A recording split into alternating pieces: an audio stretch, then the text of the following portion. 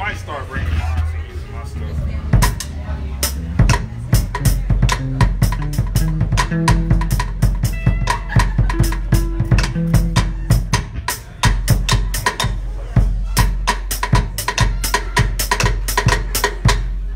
It's something I've been practicing.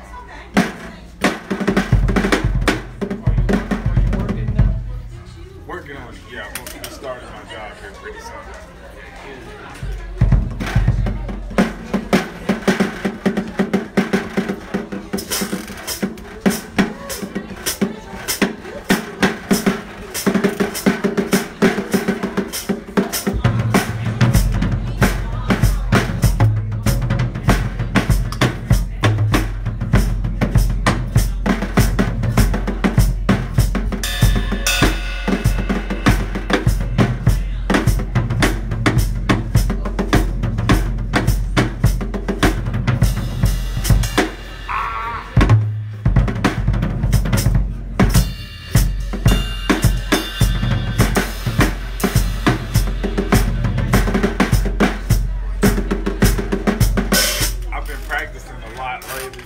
Still trying to, stick to it.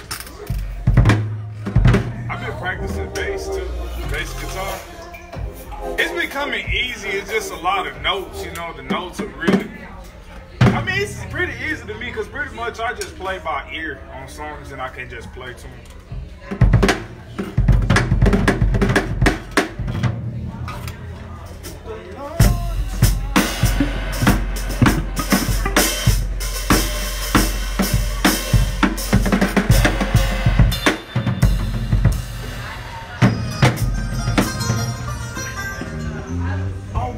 Give me the secret.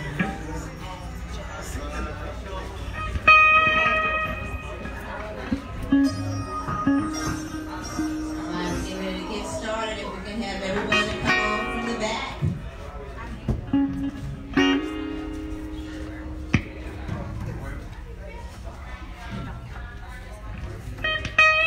Pray in the service.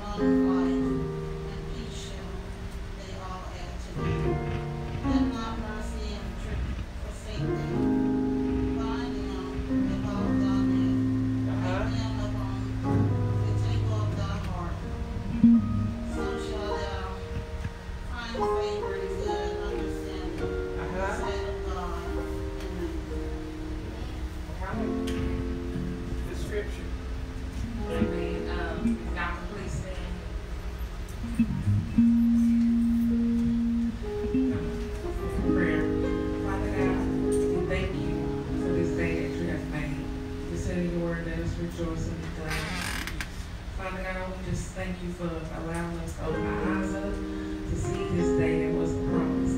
Father God, I ask that you will touch the speaker that's coming before us with your word. Father God, that it will fall on good ground. Father God, that the seed will be planted. And that, Father God, we will receive that which you have for us. And we just ask that you will just come in this place and let your Holy Spirit follow upon us, Father God. And that those that came in laden, heavy burden, that you would, Father God, return their midnight hour today. And Father God, I just thank you for your Son, Jesus. Thank you.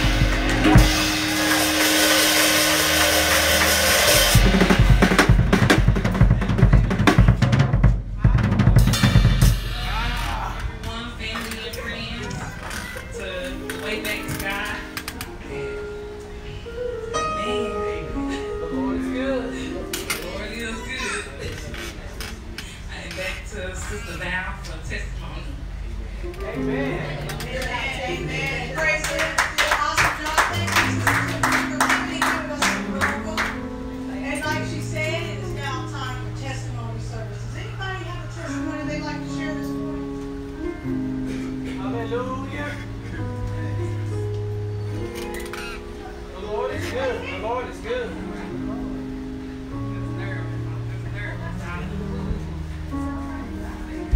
I like to give honor to God, pastor, bishop, mother, first lady, all those ministers on the roster. I'm just grateful for today, every day, but I'm just so excited in my spirit it's like it's going before me. And I just want to thank God for being so good to me. You know, when times I feel like I'm not worthy, and times when I feel like I'm not loved by many, but he always seems to speak to my spirit and talk to me, and I'm just like, this God is just me. And he just be so uplifting and encouraging, and how I don't have to worry about nothing. Even when I do worry, he tell me I don't have to worry about nothing. This is kind of like a prayer and a testimony. Last year I lost my uncle. Somebody murdered him. And the year before I lost another uncle. Somebody murdered him. Well, it's been a little, rocky and shaky in the country town that I was raised a little bit there, and then I came here. Well, this weekend they have been going in, getting these people that murdered my uncle. And it's been kind of chaotic because, in a country town, people stick together. And as we see the times on this earth, people are not sticking together. God's love is not running abroad. And with that, being said, we have to learn how to love our enemies, even when we don't even see fit, even when it's things like this have occurred, for one to take another's life behind something that is going to be here when we all are gone, and I just ask that y'all pray for that family as well as pray for our family, and let those that are not believers stand back and see the salvation of the Lord, because we can sometimes take matters in our own hand and then we're in trouble. So why not wait upon the Lord? Because if he said he's going to do it, he's going to do it. Right. He is not a man that he should lie, nor the son of man that he have to repent. And I just thank God for that being, coming to pass. These people that we laugh with, that we, fellowship with in our family, that we think is, they have our back. But in reality, they sitting right there saying, yeah, I know who killed him. Yeah, we were there. Yeah, we witnessed it. Yeah, we're not going to tell it. And then when you see the outcome of it, and you like, it's the same person that was around our family, comforting our family, and they had something to do with it. So I just, just let God's love abide and just stand on his word. And I'm saying it for myself, because it's like a two-edged sword. We have to stand on God's word, and we have to let him move in our hearts to love one another, even when it's hard to love them. And that is my testimony. Amen. Anybody else have a testimony they'd like to share? Amen.